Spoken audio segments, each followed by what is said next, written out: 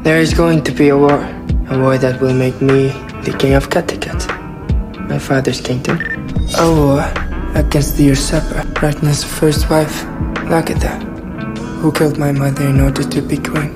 And of course, a war between brothers. Bishop, you have a choice.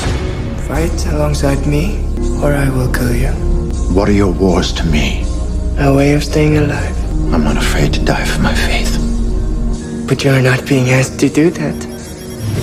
I'm not asking you to renounce your faith or to fight against Christians. All I'm asking you is to kill more of those you call heathen. Why do you offer me this choice? Because I'm jealous of you. I would like to be like you, strong and old, a great warrior. That is why I saved you. And that is why I want you to fight alongside me.